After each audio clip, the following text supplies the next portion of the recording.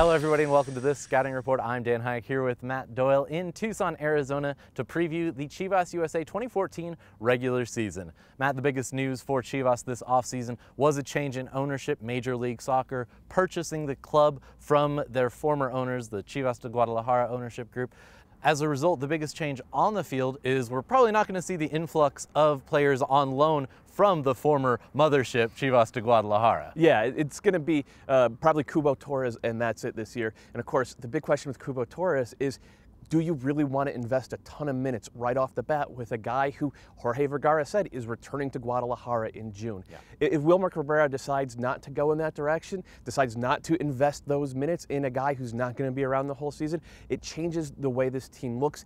Maybe Matt Fondi becomes a starter. Maybe they find someone else from Argentina. There are rumors of a new face coming in. It's not really settled up top, but I actually like what they've done with the midfield, getting Tommy McNamara, who looks like a steal out of the draft, getting Mauro Rosales, who looks like the Mauro Rosales of 3 years ago so far in preseason. And of course, Osvaldo Minda looks rejuvenated as well.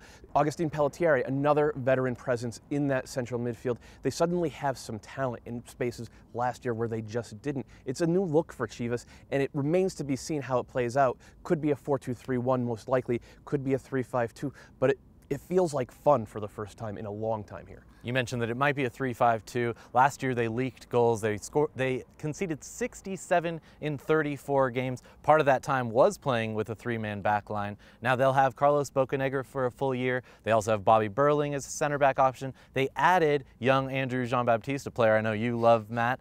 So is that a potential three-man back line for Chivas? I wouldn't be surprised if we see it situationally this year, because all three of those guys are at home playing that type of defensive scheme. However, if you look at what Wilmer Cabrera has done thus far in the preseason, he's tried to shift Eric Avila to right back, which suggests that he really wants to play sort of a modern four-man back line with overlapping fullbacks. And I like that idea, because if you have a guy like that at right back, it means you could make Mauro Rosales completely free to go wherever he wants in attack.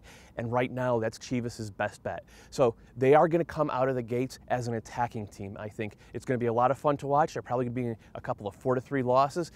But hey, like I said, fun. That's the word for Chivas in 2014, and it hasn't been the word for them for a long time. Will playoffs be another word we can associate with this team? No, not this year. Like guys like Jean-Baptiste, Pelletieri, Mauro Rosales, that's an improvement just on talent. But it's not going to be enough to catch the rest of the Western Conference, because everybody out west has improved this offseason. It's an absolutely murderous group, and it's just too big a hurdle for Chivas USA, but they're not going to be the easy 3 points that they've been the last couple of years. All right, well, they're going to start on Sunday, March 9th against the Chicago Fire at home. That one kicks off at 3 p.m. Eastern Time. You can watch it on Unimas.